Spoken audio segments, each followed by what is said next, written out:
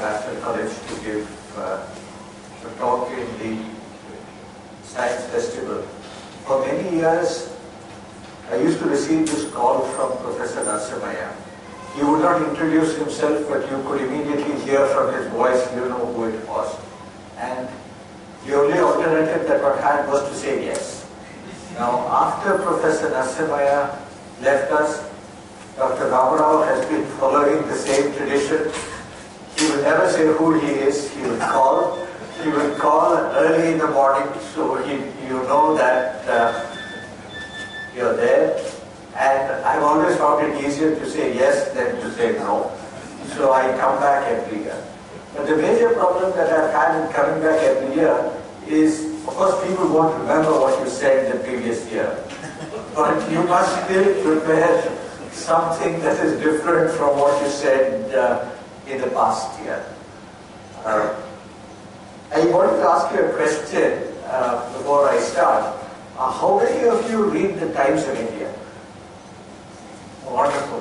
I don't know whether you saw today's Times of India, but usually the newspapers for a long time, if you see a full-page advertisement, it's usually an advertisement which has a picture of a politician and all their achievements of their government or something like this. But today there is a full-page advertisement in the Times of India which does not have any picture on it, but is by a company called Data Genetics. And it asks you to go and check out their website. And I have been noticing advertisements from this company, Data Genetics, for the last few weeks. And they are carrying out a campaign to promote the use of genetic methods in medical diagnosis.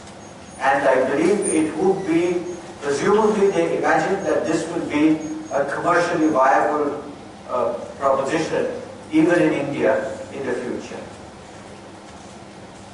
Therefore, I think it's very important for the general population to have an understanding of where biochemistry is, what are genes, what are proteins, and what really is the language of biochemistry. Because, as you can see from my first slide, I'm quoting from Arthur Kornberg, who died some years ago. He's a very famous scientist, a Nobel laureate. He discovered some very key processes in understanding the biochemistry of DNA.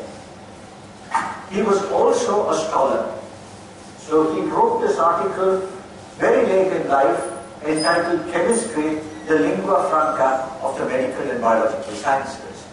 Many times after I've given a talk in the Bangalore Science Forum where I meet some students outside, they are sometimes confused as to whether the subject that I've talked about belongs to chemistry, whether it belongs to biology, or occasionally whether it is a part of physics. Now the problem with modern science is that all these disciplines are in fact interconnected in a wonderful way. And Kornberg was worried that even at the research level, the cultures of chemistry and the cultures of biology at the level of research were drifting apart. This is something that I have seen even at the Indian Institute of Science. The chemistry departments and the biology departments will not be as close to one another as one would like them to be, because this is how these disciplines have traditionally descended. Sometimes disciplines of science are also like religion. It is very difficult to ask scientists to be secular with their science. And in fact, I think the word secular should in fact be used in science also, so that we don't make too many distinctions between physics, chemistry, biology, computer science. And today, for example, biology is probably, as I will show you, closer to computer science than some of the other disciplines. What Kornberg suggested was that the rift between the two cultures of chemistry and biology might derive from the apparently more right-brain dominated character of biologists and left-brain dominated character of chemists. What he said was that neuroscientists have often felt that the two halves of the brain control two different aspects of our thinking. For example, the left half of the brain usually is for more analytic functions, and the right half of the brain is for the more creative functions. So artists, for example, may use poets, authors, may use more of their right brain, where more analytical people might use more of their left brain. And he suggested that the biologists may be using more of their right brain, whereas the chemists are using more of their left brain. So there is in fact a rift which now needs to be bridged. I'm going to talk to you about genes. So I will give you a small introduction to DNA. Now everybody knows that DNA is the genetic material. DNA is the genetic material because all our cells contain DNA, and it is the DNA which actually contains the program for everything that a living cell really does. And DNA is a molecule. Everything in life really is composed of atoms and molecules. All of matter is atoms and molecules, and therefore, however much one might dislike the subject, there is no getting away from the fact that everything belongs to chemistry. You can't produce a material, and I've talked about this in previous years, you can't produce a material which does not contain atoms and molecules. And therefore chemistry is the subject which studies atoms and molecules, and therefore when we study DNA, we are studying biology, but at the same time we're also studying the chemistry of DNA. This is the famous double helical structure of DNA. It is two long polymer chains which are intertwined around one another, and this provides a mechanism immediately when you see the structure of inheritance. Because when the two chains unwind, and each chain acts as a template for making a second chain exactly like itself, then of course you have what is called the replication of DNA, or the transmission of information in biology. We are all familiar with the transformation, with the process by which information is transmitted in biology. Because which of us has not seen a newborn child and immediately said it looks like the mother or looks like the father? Actually, most newborn children look like neither.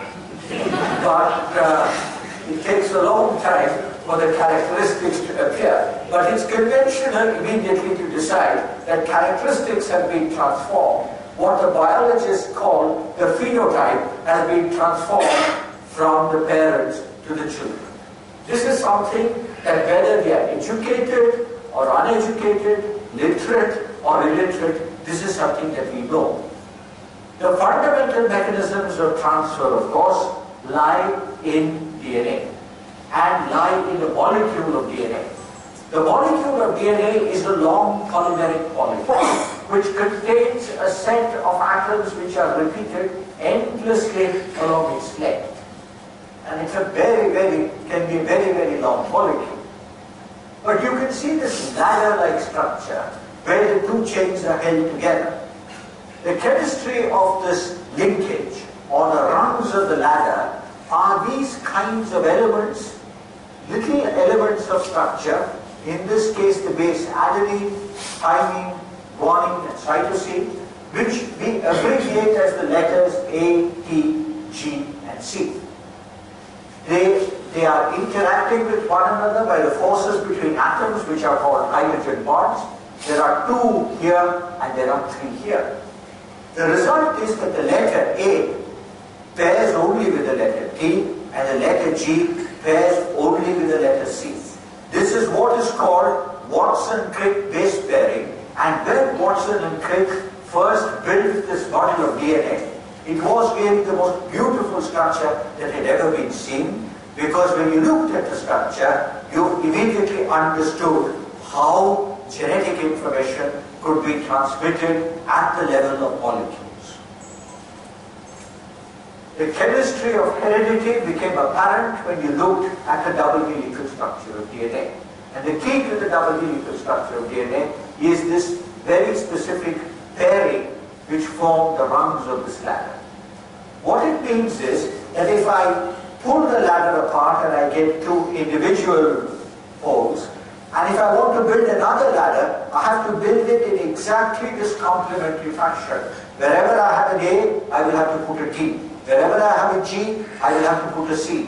So I have a mechanism now for copying. And once I have a mechanism for copying, I have a mechanism for transmitting information. This is what it would look like if I simply wrote down a stretch of DNA, A, T, G, C, and repeated. And so this would be the way the strands would be linked. Now, of course, in biochemistry, all the action in biochemistry inside your cells is carried out by proteins, not by DNA. DNA stores the information.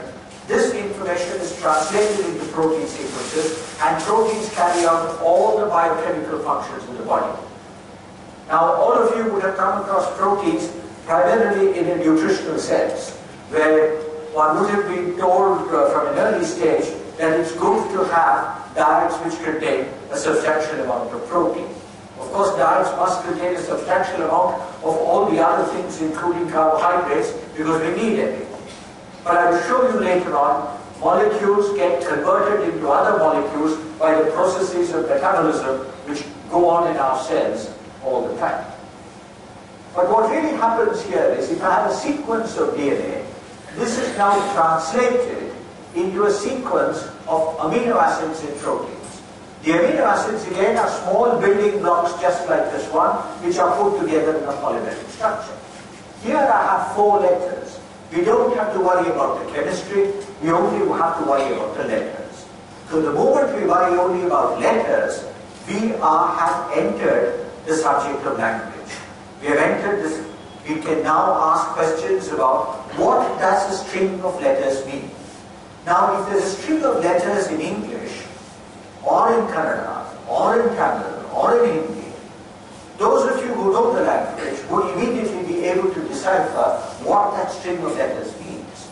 But you can also write down another string of letters which may mean nothing, which may just be nonsense. But you have the ability to distinguish between sense and nonsense. And very few of us pause to think of how do we make this distinction. If we didn't know anything at all, how would we actually make this distinction? Now the problem is that in 1953, Watson and Crick produced the structure of DNA. In the 1970s, another revolution took place in biology, whereby if you isolate DNA, you could now determine the sequence A, T, G, C along DNA. By the year 2000, one could sequence all the letters which are there in the human genome.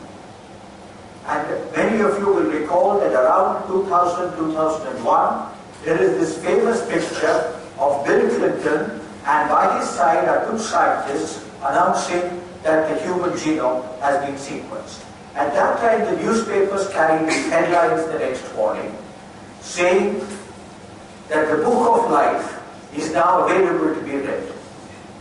Now, unfortunately, what happens with the book of life is that in order to read anything, we must first have a vocabulary, we must know grammar, we must know punctuation, and these are the things which are taught to us when we are in school.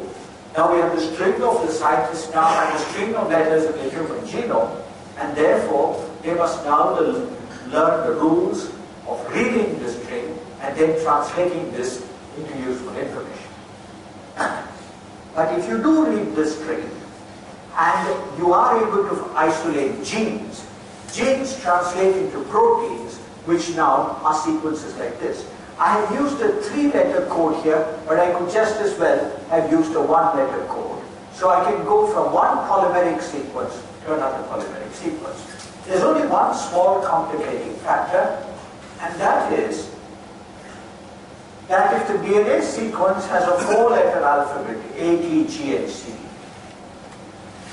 the protein sequence has a 20-letter alphabet. It has 6 letters in the English alphabet which do not exist there, but the other 20 letters are there. And proteins exercise all their biological functions by forming complicated three-dimensional structures, which I will show you in a moment. But effectively what we want to do here is to learn the grammar, the punctuation marks, the start and stop symbols. You can imagine, I can say this easiest with respect to punctuation in English. If you removed all the full stops from a page of text that you were reading, then of course you would find it very difficult to read. And you'd have to put them back. Now if you had to put them back, then you would really have to understand the meaning. And so you need a lot of information. You need a lot of prior knowledge. The same thing is true here. We would need to understand what is called the grammar of folding. This is still an unsolved problem in biophysics. This problem is being solved, has largely been solved, but it is still difficult to interpret all the information which is present in genomes. But in the late 1960s, the genetic code became available. The genetic code allows us to translate from the DNA alphabet to the protein alphabet. And this, one of the persons involved in actually establishing the genetic code was Professor Hargobind Khurana, then working at the University of Wisconsin, who did much of the experimental work and also did much of the early chemical synthesis of genes. He received the Nobel Prize in 1968, but he did this remarkable work which forms the foundation of what we know today in biochemistry. Now, of course, that means that if I have a code, a genetic code which uses 3 letters to code for 1 letter, I have 4 letters, now coding for 20 letters, I use 3 of these to code for 1 letter. I have the flow of information from nucleic acid sequence by translating protein sequences. Now, of course, in my own institution and in many institutions in India and possibly in many institutions, definitely in Bangalore, if I wrote down CNRR, what you would think of is you would think of this man. Because those are the initials for Professor C.N.R. Rao, who is the only scientist now, living scientist, with a Bharat Ratna. Now, I made this slide when Professor Rao asked me to give a talk in the JNC. I thought the easiest way to explain the flow of information was to say that if you write CNRR, and if you ask me, because I know Professor Rao, I might think of it. But if I didn't know Professor Rao, I would immediately think of this amino acid sequence, because C is the abbreviation for this, N is the abbreviation for this, and R is the abbreviation for this, which would now translate into this chemical structure. Now, this chemical structure can take many shapes. Now, if I have Professor Rao smiling, I could have one shape. If I have Professor Rao frowning, I could have another shape. This would be what you would now call a structural change, and effectively the molecule would now be expressing a different kind of function. So we must think then of molecules and shapes the same way as we think of other objects, living objects around us, because molecules are to some extent alive, moving, changing their structures. But when I say a polymer, this is what I mean. It will be a string of letters all covalently linked together so they can't get away from one another and eventually folding up into something more complicated. If one uses the technique of crystallography, one can take proteins, grow them into crystals, shine X-rays through them, get a diffraction pattern, and then go back and work out the arrangement of all the atoms, and then use convenient representations to show them. So this is what a complicated protein molecule would look like if you looked at its skeleton. When I say look at its skeleton, remember that if you, next time you go to a medical college, when you enter, I've never seen a medical college which when you enter, did not have on one side a big board which gave the names of all the principals of the college, and exactly facing them would be a skeleton. And that skeleton would tell you, and at the skeletal level, by and large numbers of human beings look alike. Maybe very short human beings who look different from very tall human beings and so on. And by and large, at skeletal level, you will be able to classify animals into relatively small number of groups. And that's why, although we have large numbers of shapes in biochemistry, biochemists prefer to show what is a skeletal representation of a polymer which has wound around in three-dimensional space. But I want to go back to biology. This is an old paper, and this was written by an evolutionist, John Maynard Smith. He wrote this in the 1970s. Very easy paper to read, simply because it's only written in English. All the old papers are very good, because it's just written in English. Anybody can read them. There are barely any formulae, there are no equations, there's nothing. And Maynard Smith says, natural selection and the concept of protein space. As soon as we hear the term natural selection, whom do we think of? We think of Darwin. And Darwin actually suggested, although later on Darwin has been misinterpreted enormously by using the term survival of the fittest, Darwin never meant survival of the fittest.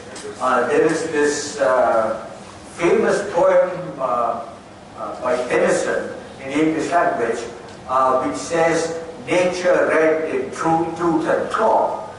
What it interprets is, it's an interpretation of what Darwin said, that it looks like in biology every animal is trying to fight with every other animal, kill it, and survive. And this is what was called survival of the fittest. Political scientists, especially those of communist origin, liked this interpretation of Darwinism very much at the beginning of the 20th century, because survival of the fittest was a doctrine which could be translated into human affairs quite easily. So Darwin has been interpreted by economists, been interpreted today, for example, by market economists, been interpreted by politicians, political parties, and been interpreted by biologists. So there are many interpretations of Darwin. But natural selection is a wonderful concept. It's the concept on which all of life and all of biology really rests. And all that Darwin said was that organisms are selected on the basis of their abilities to survive and reproduce in the environments in which they find themselves. And this is very, very important. Today, for example, when we have the spread of antibiotic resistance organisms, what it means is that if we keep on taking antibiotics, we eventually select for a population of organisms which are resistant to that antibiotic, and then get in trouble. So an understanding of Darwinian natural selection is very important. Where is it important with respect to protein sequences? Now, for example, since I told you that we can write down letters, I could write down 4 letters, W-O-R-D, it means word. Now, if I change one letter here from D to E, I get the word more. It still makes sense. If I change the other letter, I get go. If I now change this to N, I get gone. And if I change this to E, I get G. So what have I done now? I have switched one letter at a time. This is what the biologists will call a mutation when we change one letter in DNA. Because it may change the amino acid it codes for. This is a mutation. And mutations happen all the time. Mutations can happen with UV radiation, mutations can happen because of carcinogenic chemicals. So mutations are constantly happening in nature. Some mutations can just happen randomly. And therefore, DNA keeps getting altered. So no two people really have identical DNA. But many mutations are what are called synonymous mutations. They don't change the meaning. If you go back and look at the genetic code, you'll quickly see, if I change this last letter here, I still get the same amino acid. So there are synonymous mutations, and there are non-synonymous mutations. But what this really means is that we can slowly, by changing the letters, evolve a new sequence. And nature has had millions and millions of years in which to change these letters, and this is how the large number of protein sequences which we have in our bodies have in fact evolved over time. We will bear remarkable similarities in our biochemistry, in our protein sequences, to other organisms. Many of our proteins will be very similar to those in bacteria. Some of them may be even similar to those in viruses. And because of this, there is an underlying unity in biology, and evolution really is the way we think of the creation of the very large number of life forms on Earth. But today, because of technologies, there is an overload of sequence data. There is just too much sequence data. Sometimes one might feel that also with other kinds of information. There are too many newspapers, there are too many books, or nobody can claim to have read everything that is printed today. You can't even claim to read everything that was printed last year, and you certainly can't claim to read everything that's ever been printed. And therefore one always wonders, what does one do? But I thought to tell you, because I think for a general audience, it's very important to understand the pace at which biological research has really been moving. Biological research may not have contributed as much to our understanding of disease as it should. It may not have contributed as much as it should to our curing of disease. But at the same time, it has generated such a large amount of information that we must use that information to further our understanding of disease and possible cures in the future. But look at the time when this exponential and in fact explosive growth in the number of protein sequences have gone. This here, I can't read it very well, but this is around 2005-2006.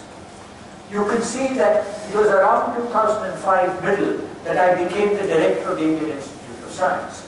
And sometimes when I look at a graph like this, it's a sobering thought to imagine that when I'm spending 80% of my time in administrative work, that's precisely the time when there has been an explosion of scientific information in the field in which I would like to work.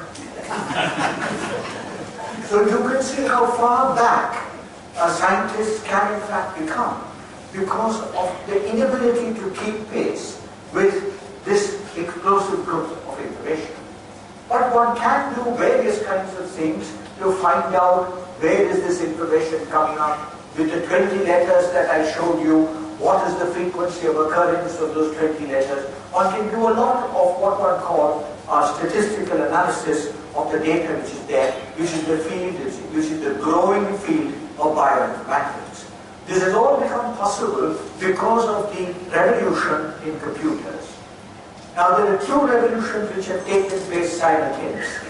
There's the revolution in biology and there's the revolution in computers. The computer revolution is known to all of you. The biology revolution is much less apparent. But the biology revolution would not be possible to use unless this expansion of computing capabilities were. These are the two most famous journals in science, and you can see that periodically one genome or the other has fallen on the covers of these journals. That means the entire genome has been sequenced. Now hundreds of genomes have now been sequenced. There is a phenomenal amount of data there. How does one make sense of this data? And sometimes as I have grown older, one worries about this, and then you're pleased to find that there are other people who are growing older in the literature who also worry about it. And this is a colleague at the California Institute of Technology, Frances Arnold, who wrote this very interesting article where she says the library of Maynard Smith. Maynard Smith is the man who wrote that little paper which I had projected, where he transformed one word into another. And then how does she try it? She draws attention to a little short story. And this short story was written by the Argentinian author Jorge Luis Borges. He wrote this in the 1940s. It's a very short story. Anybody can read it. It's there available on the internet. So those of you who are interested can go back, put his name, and put the title here, The Library of Babel, which I will show you in a moment. This is Maynard Smith, who wrote what I referred to already. This is Borges. This article appeared a couple of years ago, and this is the story. The title of this is The Library of Babel, and this really refers to a library in which there is effectively an infinite collection of books. But only one of those books really contains the true meaning of the universe. All the other books are devilish. Now the question is, how would you find this book? And Borges' thing is, he says, I have wandered in search of a book, what he calls perhaps a catalogue of catalogues. He describes his library. He says the library is a sphere whose exact center is any one of its hexagons and whose circumference is inaccessible. Which really means that it just stretches out into space infinitely. He then describes the library precisely. 5 shelves for each of the hexagon's wall. Each shelf contains 35 books of uniform format. Each book is of 410 pages. Each page of 40 lines. Each line, etc., etc., etc. Gives a very precise description. I would urge those of you who are interested to go and read it. The result of this precise description is you will find on the internet any number of artists' conceptions of what the library of Babel would look like. It would in fact look like this. It would be infinitely stretching out, and the books will be aligned in these shelves, and the librarians will be searching in all those shelves, the scholars, trying to find the book that holds the secret of the universe.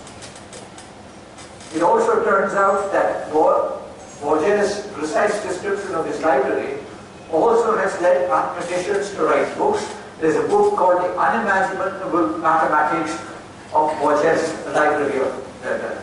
So you can find out, you could ask how many books are there, how many letters are there. This is precisely the kind of questions that we are asking of the human genome. There are over 3 billion letters in the human genome. And your genome and my genome now are different. And now we know there are 6 billion human beings on the planet. We know there are millions of microorganisms on the planet which differ from one another. We would eventually one day have all their genomes. How will we make sense of all of this? Of course, the librarians and the scholars who work in the Library of Babel eventually look like this. And they also, occasionally, there will be librarians who work despite the fact that the skeletons of their predecessors still lying on their tables are completely unclear. So there are many philosophers and others who have read Borges' short stories and come to their own interpretation. I draw your attention to it. You can go to the internet, read the story for yourself, and very few pages. It's only about 6 or 7 pages, so it doesn't take very much time to read it. But you have to keep reading it, and each time you read it, you sometimes feel a little bit more depressed than you did the previous time you read it. But it's interesting. But protein characteristics are these. They fall into precise 3-dimensional structures. They interact with one another. They recognize other molecules. And these are what the problems that biochemists struggle with today. How does sequence relate to structure? How does sequence relate to function? I won't worry you with the growth of this, but what proteins do is they catalyze chemical reactions. And since they catalyze chemical reactions, they control chemical reactions, they control the entire chemistry of a living cell. And therefore, cells wouldn't be alive if they didn't have all these proteins doing their business. And if you look at cellular chemistry, it looks something like this. You can't see it very well. There are thousands, with the lights out, you might see this, but can you put these lights out? You can keep those lights on. Just these lights on. Even then, I don't think you can see it over here because it's too much light, but there are just billions of things there. These look exactly like the Van Gogh map. One place connected to another through a pathway. And what the biochemists call a pathway is what we would call a road. And there are main roads, there are side streets, there are dead ends, there are all kinds of things which one has here. And deciphering them is a newly developing subject of what is called systems biology. But then one can ask in biology, how many chemicals are there? How many molecules are there? I did this some time ago, a few months ago, to find out how many chemicals there are in all. There's a counter on the internet with chemical abstracts, and you will see it's a very large number, which is already known. So we're dealing now with staggering numbers. If you sit with this counter, I sat one day for 5 minutes between 7 and 7:05 p.m. and then found that this counter moved from 836 to 922.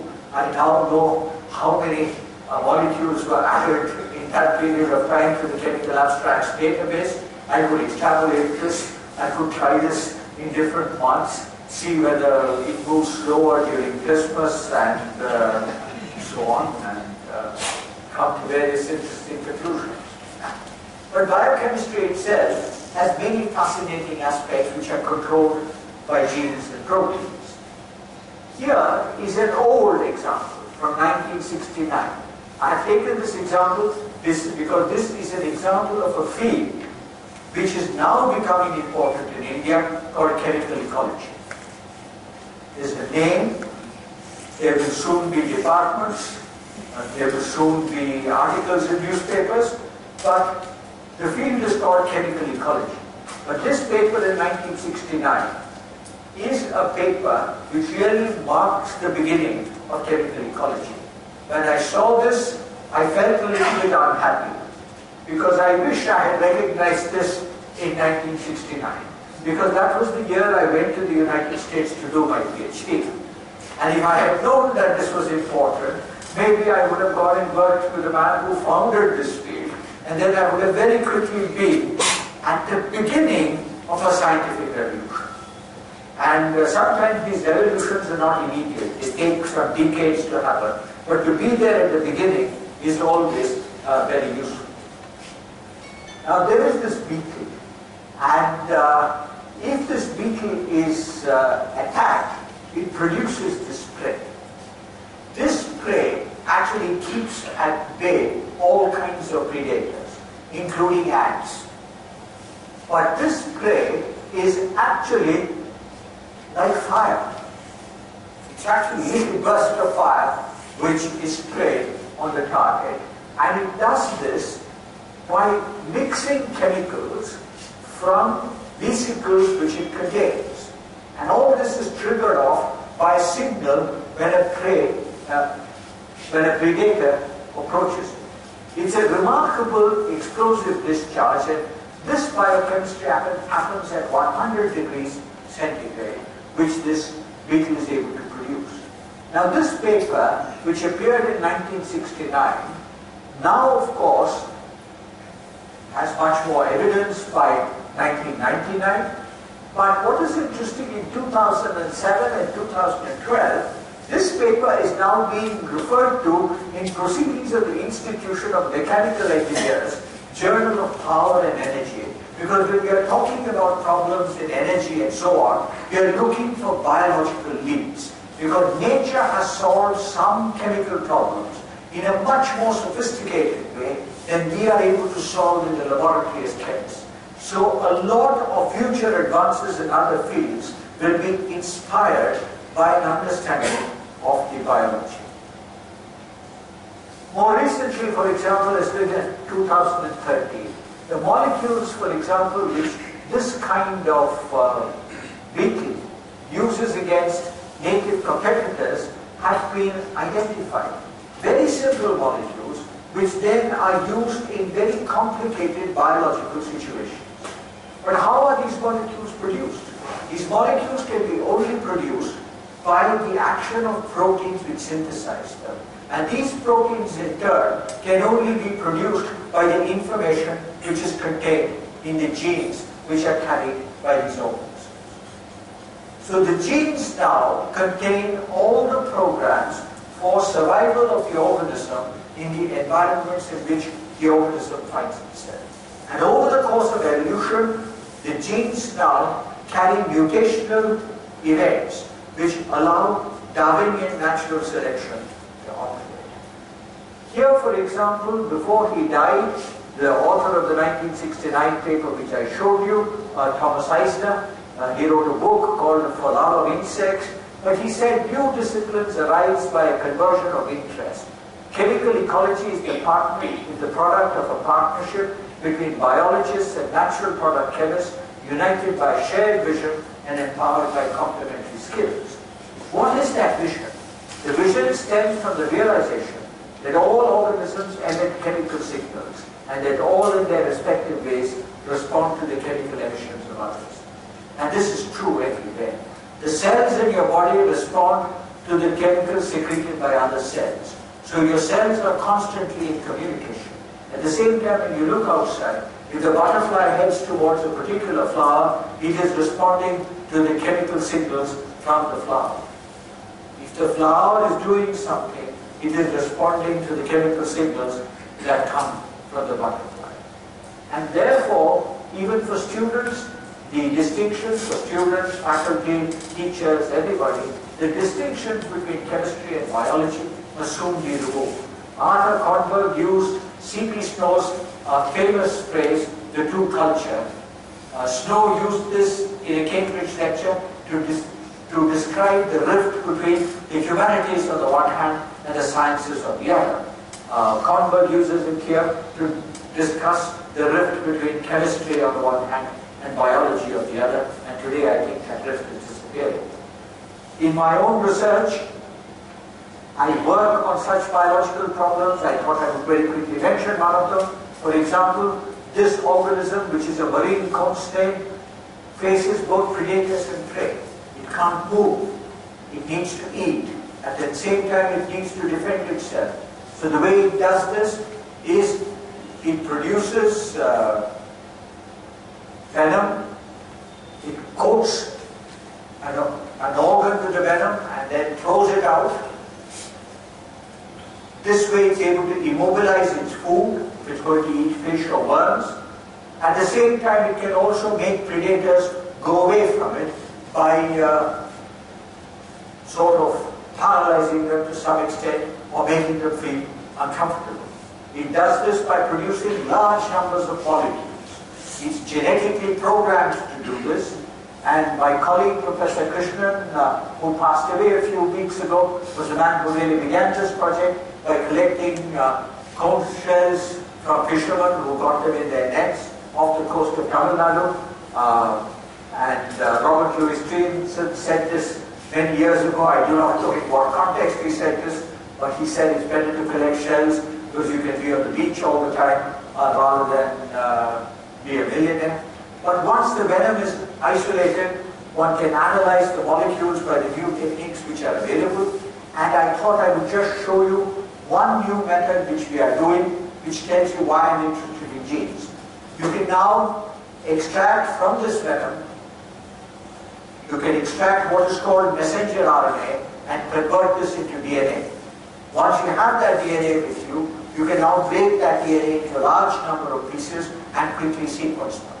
You break them into pieces which are all 99 letters long, and then you have billions of these 99 letter things, and you now have to match them together to make sense. At this point, this becomes a problem in computer science, and the computer scientists have addressed this problem. They have produced assembly programs using the formula which I showed you.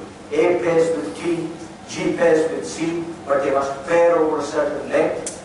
This is equivalent to taking a book and cutting out all the words and throwing them in and asking you to reproduce the book all over again. The question is, how long would it take you to do this? Because you don't have any rules. You don't know what the author meant. But here we do have some rules, and therefore this becomes a possibility. And this is quite remarkable. And by doing this, one can put together all of these and gets number of sequences like this, and we can now read sequences and then try to validate the sequences. I will go very quickly past this by using technologies which are now available. Eventually what happens is one can get a large number of useful molecules from this. But I thought I would end by showing you something which is very new. It surprised me, it surprises every technical audience, so I thought a general audience should also be surprised. Now, for example, if we take a scientific paper, a scientific paper sometimes can have a large number of authors. And you might ask, which such? Because we are all used to thinking in science in terms of Albert Einstein sitting, thinking about the universe, and then writing down the special or general theory of relativity with only one author, A. Einstein. But it turns out that science, 100 years after Einstein, doesn't quite happen that way. Today you need large teams of researchers. Now it turns out that the subjects in which you have the largest number of authors are subjects like particle physics. So if you are now hunting for the Higgs boson, you will have so many authors that the authors can't even be fitted onto a page of a journal, and the print will be reduced, and you have to use a magnifying glass to see who are the authors of the paper.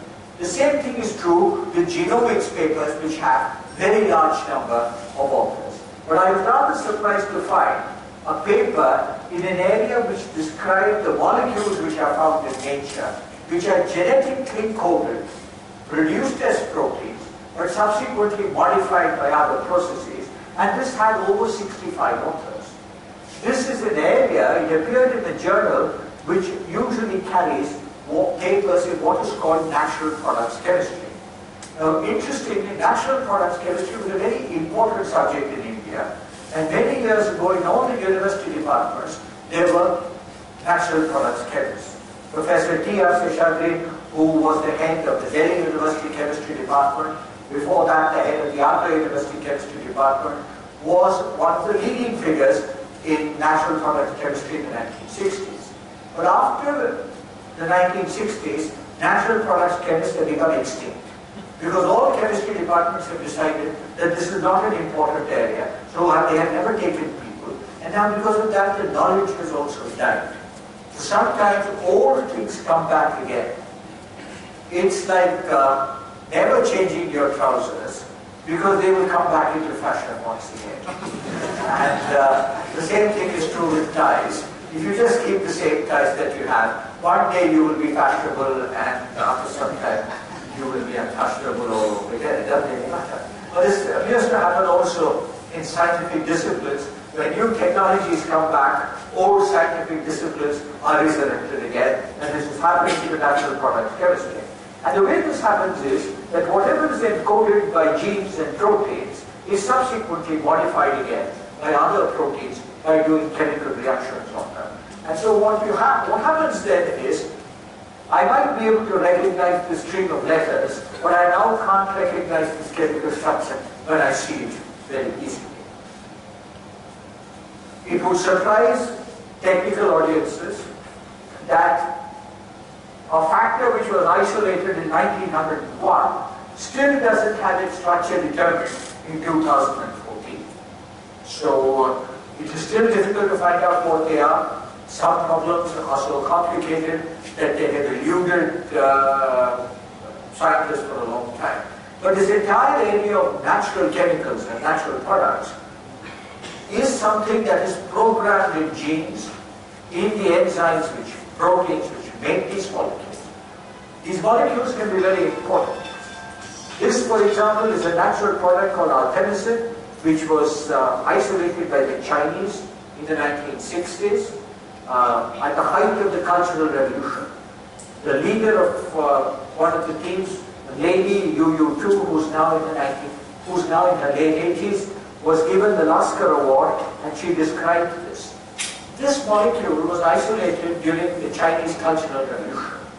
During the Chinese Cultural Revolution, Mao Zedong had sent all the scientists out to work in the fields, and the only scientists who were not sent to work out in the fields were given the task of finding an anti-malarial, because the Chinese army was worried that it would have to fight in the jungles of Vietnam, and malaria was prevalent there, and therefore they needed a drug which would now work on the malarial parasite. So they put battalions of people to work on extracting all the plants which they had, and then testing these brutally in an assay with malaria-infected mice. Eventually, they found that one extract appeared to work well, and this extract came from this plant, and what you had to do was to just extract this plant with 2 liters of water, wring out the juice, and drink the whole thing if you had malaria, and work like a charm. Question was, what was there in this? The molecule which was there was this one. But when you read her description of how they did the research, it's fascinating. Because they are under pressure. Because if they don't find something useful, they might also be sent to work in the fields. And today this would not happen. But under this pressure, you try to find out what's happening. The major problem was that the results were irreproducible. The way they were extracting from the plant was not reproducible. Why was it not reproducible? Because what chemists do when they get some plant or anything is that they will put it into a flask, they will put some organic solvent on it and start boiling it from the bottom and make a decoction. Just the way you make tea. And you extract chemicals in this process. But it turns out that this molecule was extremely unstable. So she went back and read this old book, Chinese book, which appeared in 340 AD. And if you read the prescription there, it didn't say you should heat it. What it said was just keep it with cold water. And when they found the structure of the molecule, they found this. Even if there is one student of chemistry in this audience, if you take O, add an H there, and another H there, you will get hydrogen peroxide. And hydrogen peroxide is an explosive. So the peroxide dot is very easily broken, and that was what was happening to this molecule. So this gave the first of, this is now the first line anti-malarial in the treatment of drug-resistant malaria. Now there are many plant drugs which have come, and all these plant drugs are listed here, including drugs which are now being actively sought for analgesics, which are non-addictive analgesics. And the question, of course, is how are all these molecules made? All these molecules are made by enzymes which make them, and these enzymes in turn are produced by genes which code for them. So the information in the plant or the organism to produce these molecules is already inherent in the genetic program. So really I will conclude by showing you a few quotes. Kornberg said this for molecular biologists, but he really says here, and this is what I wanted to leave you with. He said, much of life can be expressed in chemical language. Chemistry links the physical and biological sciences, the atmospheric and the earth sciences, and the medical and the agricultural sciences. Chemical language is rich and fascinating and creates images of great aesthetic beauty. The real problem with chemistry, like with mathematics, is that it's a language. And unless one learns the language, one finds it difficult to converse and to write it. I have great difficulty in saying more than one sentence which I have not thought about in Kannada, despite many years of being in Bangalore. And I always feel apologetic about this. But the same thing is true when one learns other languages. Sometimes one is immersed in a language that you're interested in. Here I've been immersed really in chemical language. The other thing about sequencing. This was written by a very famous microbiologist, Carl Weiss, who died some time ago. He said, Sanger's sequencing revolution, that is sequencing DNA, began as a technological exercise within a strictly molecular mechanistic context, has proven itself an evolutionary I will switch off.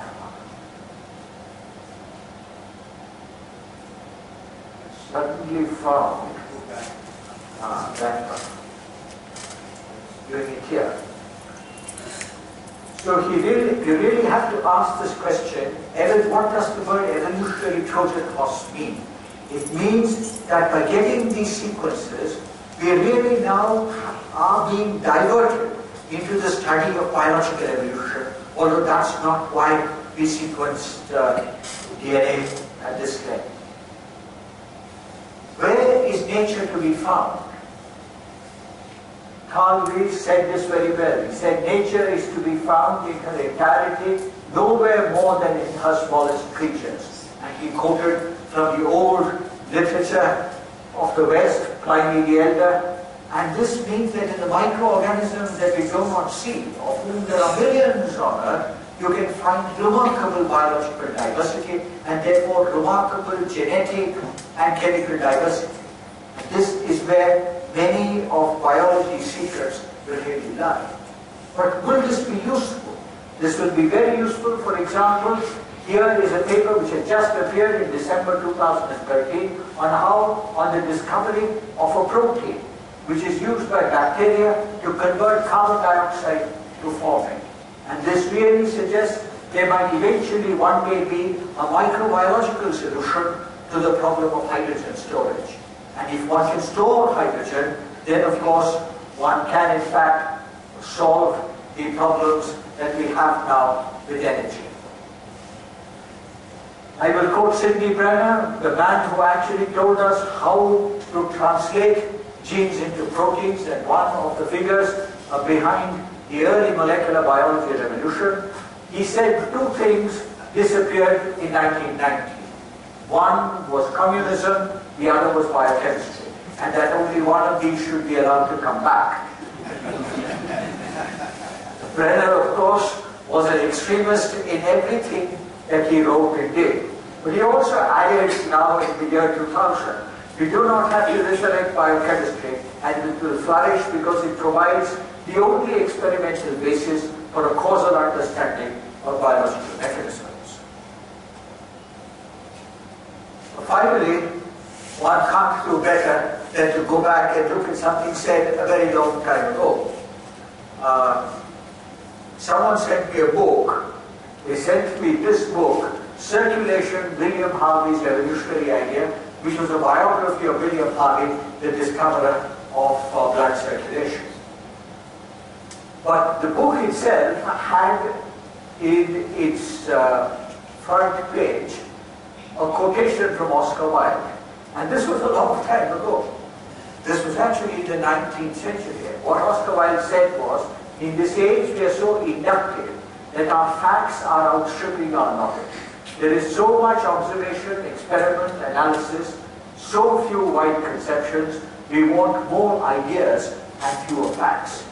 Biology today, especially genomics, has reached the stage where we have far more sequences than we can make stems of. We are in fact like the librarians in Auger's Library of Babel. And this is what my colleague in the United States used the metaphor so wonderfully.